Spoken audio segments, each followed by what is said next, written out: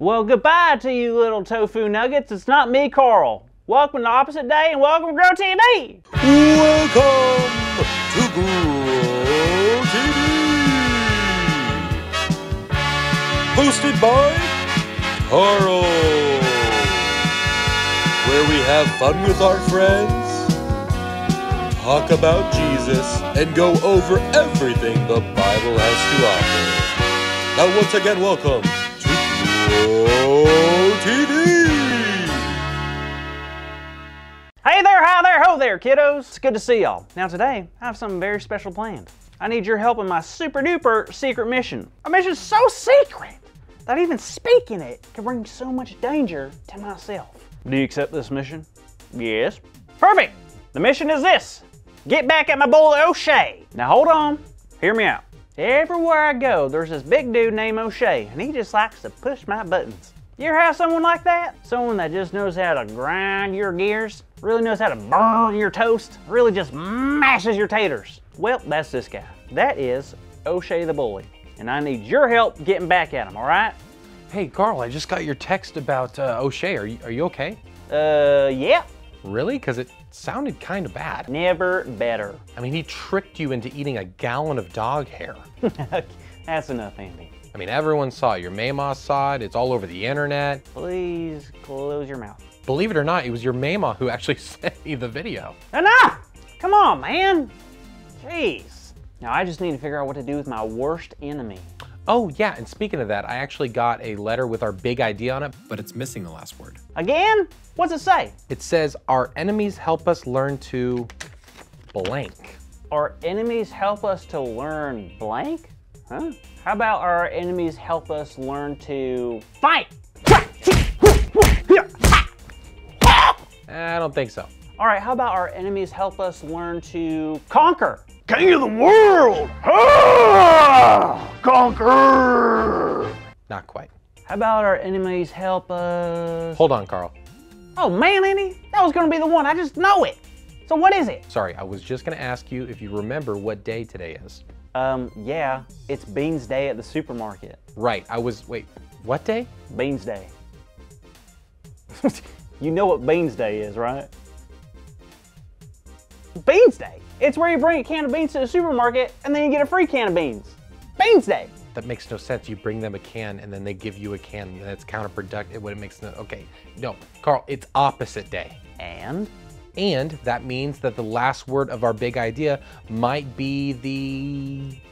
beans?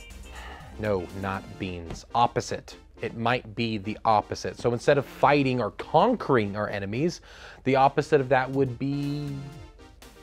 Do not say beans. I'm not sure. Okay, well, let's look at what the Bible says. All right, let's do it. All right, I'll be reading out of Luke chapter 6. Here we go. But to you who are listening, I say, love your enemies and do good Hold up. Did it just say what I think it said? What? Did it just say love your enemies? Yeah. How does that make you feel, Carl? How does that make me feel? Are you kidding me? You ever feel a slap in the face, Andy? I don't think so. Ow! Well, now you do, and that's how I felt after I read you have to love your enemies. I have to love O'Shea? Are you kidding me? Easy, Carl. We're not finished with the text. Fine, but that is not a strong start. Do good to those who hate you. Bless those who curse you, and pray for those who mistreat you. You have to be joking me. Is this a prank? This can't be real. Let me look. So, find anything? I can't believe this. Jesus just said that if someone slaps me on this cheek, I have to give them this one as well? This is not okay. It's like my anger tells me to do something and Jesus tells me to do the exact opposite? Huh, I guess so. See, Carl, our instincts tell us to hate our enemies and to despise those who mistreat us. But God tells us to love our enemies. But why? Why do I have to do the opposite of how I feel? Well, because Jesus did it for us. Huh, well, I guess you're right. Jesus chose to love those who mistreated him and hated him. Even those who denied him were given love and forgiveness. Well, Andy, I think this is going to be tough. It might and probably will be. But I promise you, it's going to be how you grow closer to Jesus. And it'll be how you show others that they are loved and valued as well, even if they aren't showing you love at all.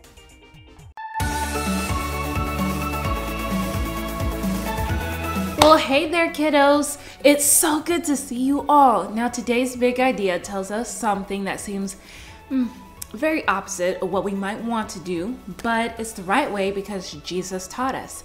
So let's say it in a way that's the opposite of quiet, which is loud and proud.